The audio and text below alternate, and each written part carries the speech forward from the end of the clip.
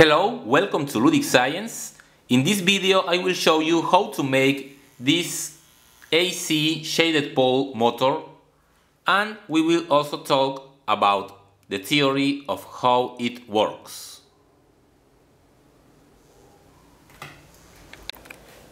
This video is sponsored by GLC PCB.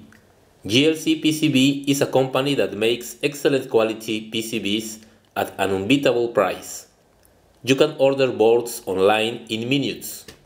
After registration, upload your Gerber files, select the PCB properties, select the payment method, and place your order.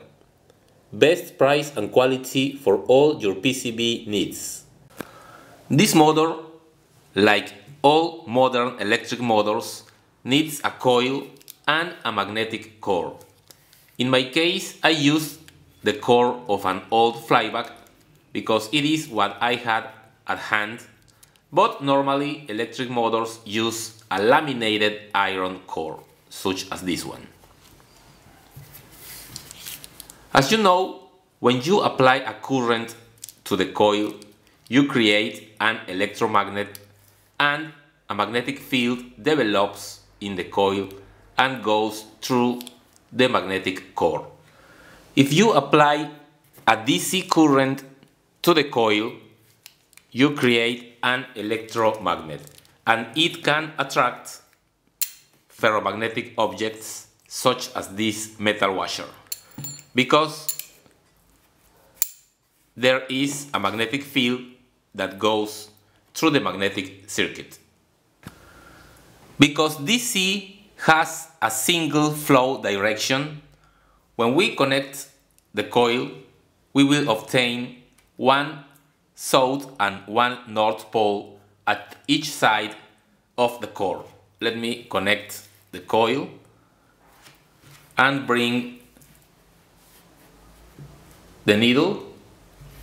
At this side, you can see that it attracts the north, and if you move to the other side,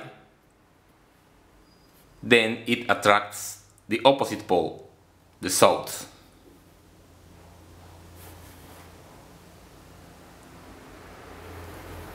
It flips direction because we have different magnetic poles at each side of the core.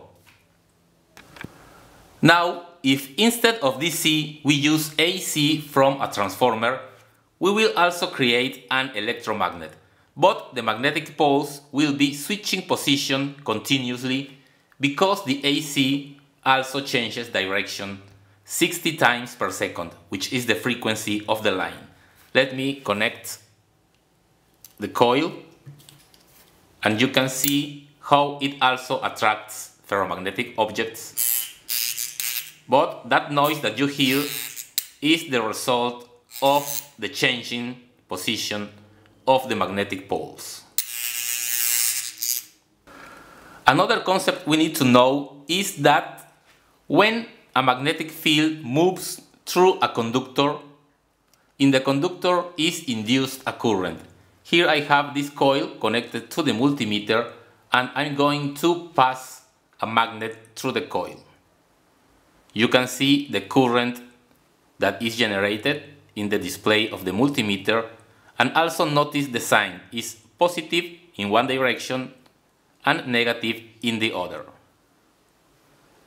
And also notice that we only have a current when the magnetic field is changing, when we have movement.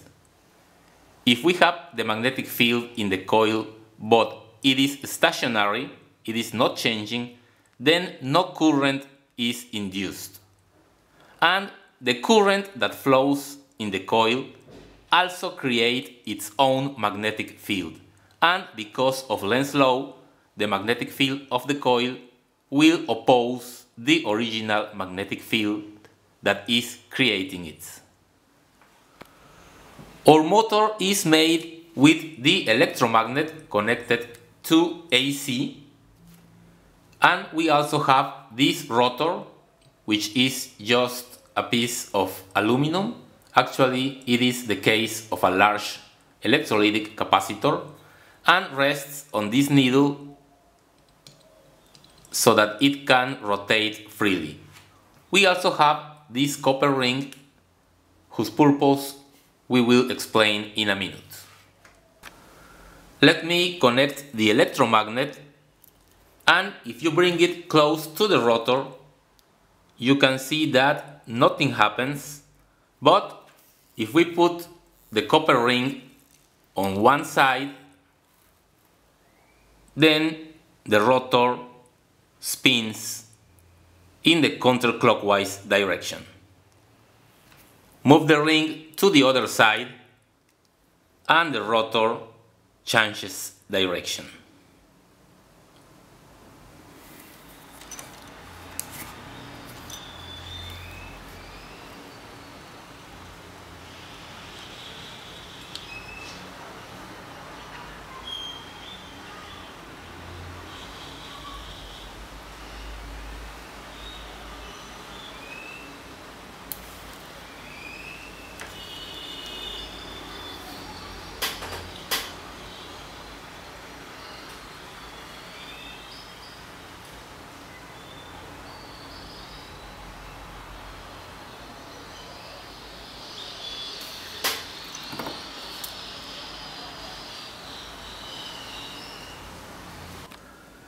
Here I have the stator from a commercial motor. Here I put the copper ring, and of course it also works.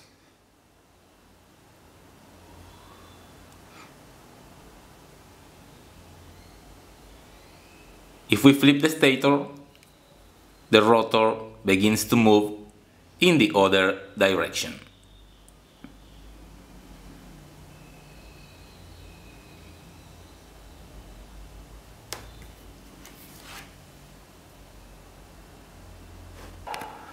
Let me give you a simplified explanation of how this motor works.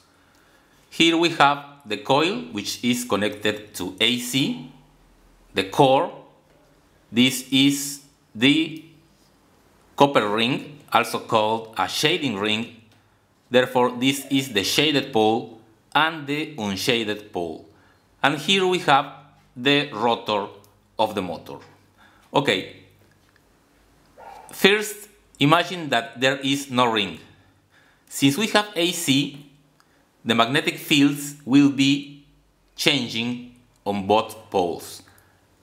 A varying magnetic field induces a current in a conductor. The rotor is made of a conducting material. Therefore, the field from this pole and the field in the other pole will induce currents in the rotor. And these currents also create its own magnetic fields and the associated forces. But here we have a symmetrical situation. Both fields are of the same strength. Therefore, the forces in the rotor are also symmetrical. But now, if we place this shading ring, this is as if we have a ring in a transformer. It is a conductor and a current is induced in this conductor. The current creates its own magnetic field, and this field, because of Lenz's law, will be of an opposite direction to the main field. So the net effect is that the main field will be smaller than before. And also, the induced fields and forces in the rotor will now be asymmetrical. They are not the same, and this causes the rotation of the rotor. The direction is from the unshaded pole to the shaded pole. This type of motors last for a long time because there is almost no wear since they do not have brushes. However, these motors generate very low force and torque, and therefore they are only used in devices that do not need too much force. For example, in fans. Okay, that's all for today.